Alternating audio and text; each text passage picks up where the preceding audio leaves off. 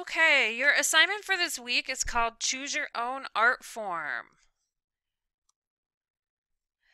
So I'm going to go over the directions and then I'm going to give you a little more direction and guidance as to how you'll get started on this. So for this assignment, you will research an art form that you think is really cool. If you prefer to do art, then you can try this art form. And if you prefer to write, then you can do a presentation on this art form. The best part is you get to choose. So here are some of the options that were listed in your directions. Drawing with charcoal, ice sculpting, wood carving, portrait drawing, pinch pots, linear perspective drawing, acrylic painting, watercolor painting, calligraphy, pen and ink drawing, woodblock printing, potato printing, yes, that's a real thing, anime, and you could do drawing or painting,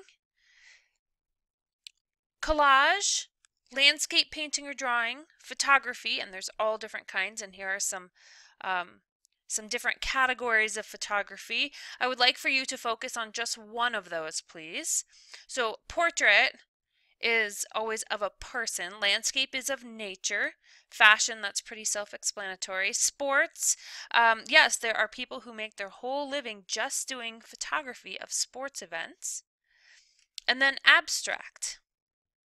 Okay, then also you have abstract painting, mixed media. Mixed media is just when you combine different kinds of art techniques. So let's say you have a painting that you then drew on, and then you added some collaged magazine pictures.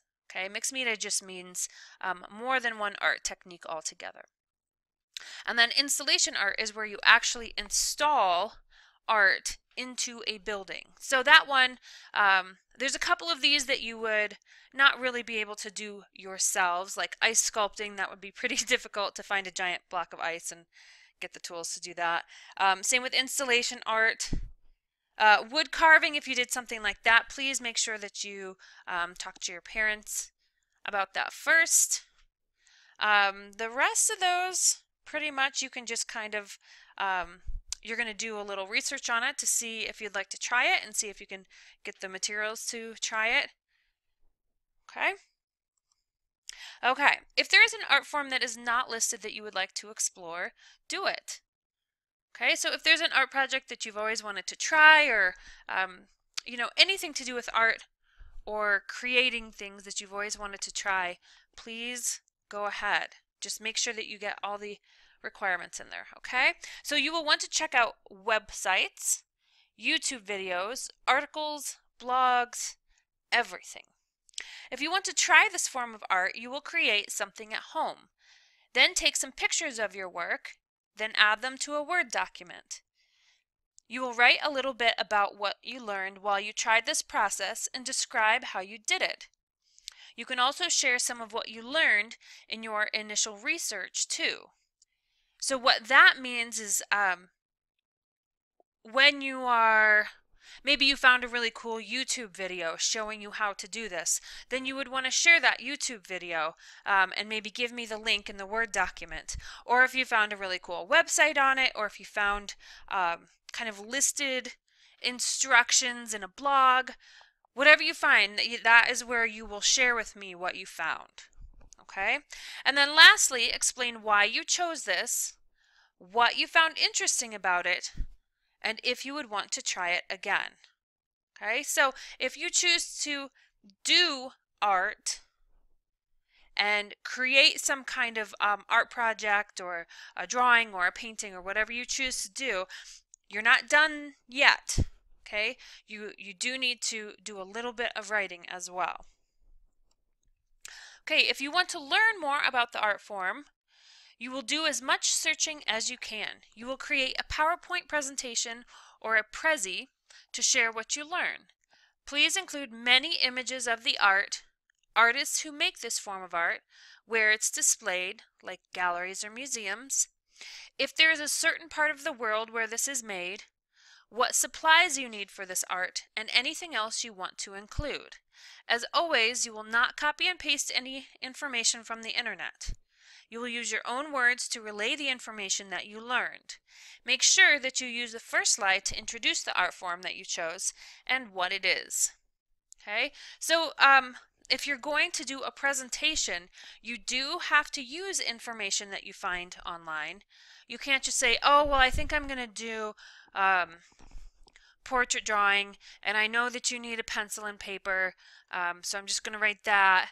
And then I'm sure there's portrait drawings up at a museum, so I'm just going to say that. So you actually have to do some research and find out some things that you didn't know before.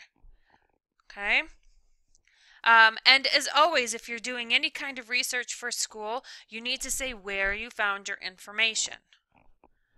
Okay? So, both of these, whether you do art or you do a presentation, these will both be worth 50 points. Remember, I would rather see too much information in pictures than not enough information on pictures. Okay, so include as much as you possibly can. Okay, so let's pretend that you have chosen potato printing. You've never heard of that? Sounds like something you may want to try, and you actually have potatoes just sitting right in your kitchen. So we are going to type in potato printing and see what we get.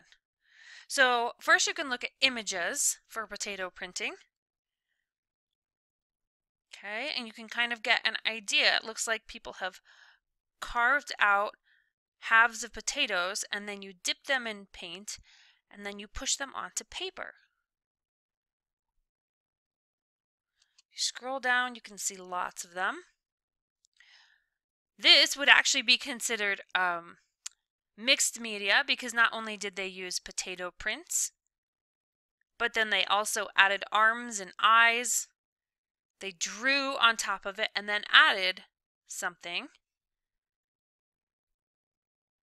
Okay, so you could do potato printing where after it's dry, you can actually add things. You can draw things on there. Here's a cool Batman one. Okay, so let's go back to all. You can see Martha Stewart has some potato prints. So let's go to her website and see what Martha Stewart has to say about this.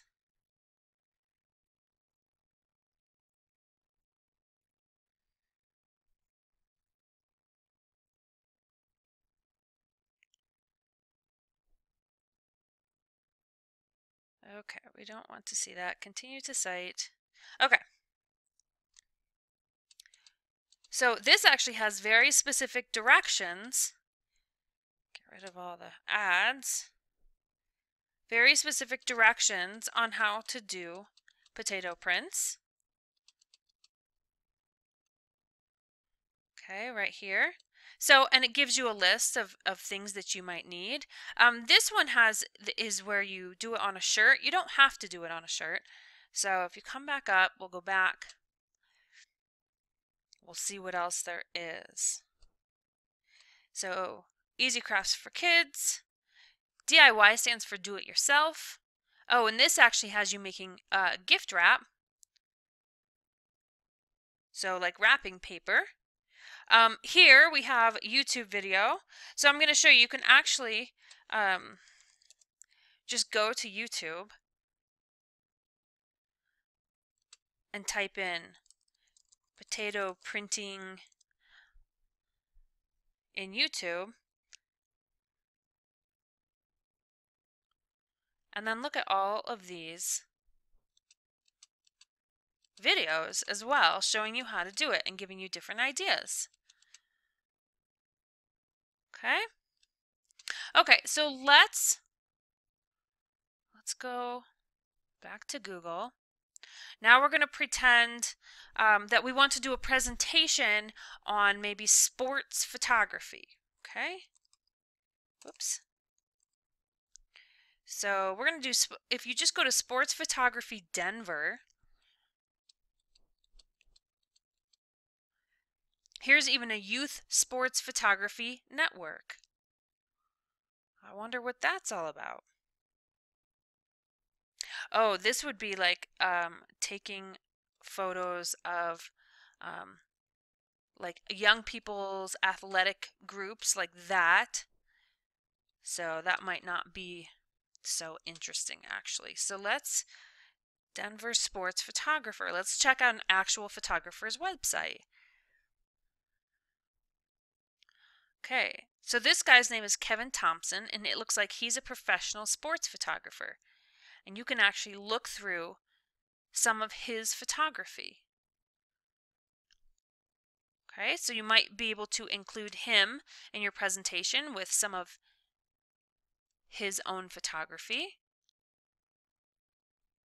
Okay, what if we wanted to look up just sports photography without the Denver? And maybe we could look up sports photography jobs.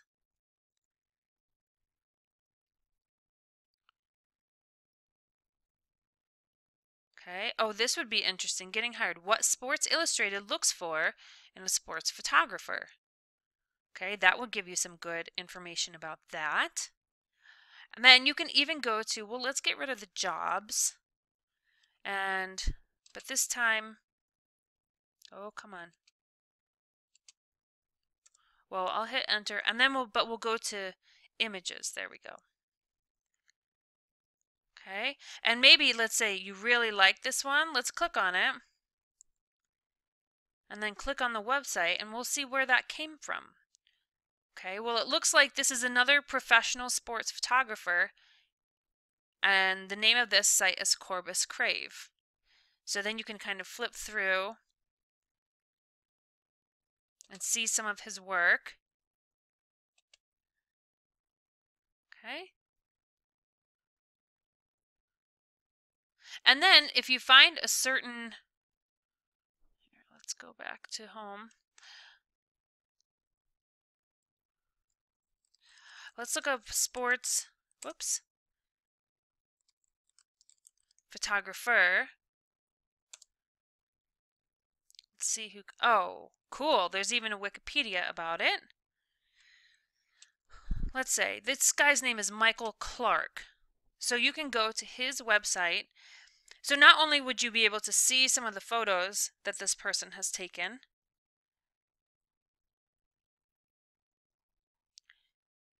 you can also learn more about him. Sorry. If you go to bio, then you can learn more about him and like probably how he became a photographer and all that kind of stuff. So that is a good thing that you could include in your report too. Okay, you guys, that is it. So I hope that I've given you some good ideas on how to go about your research. Please let me know if you have any questions, and have fun with this.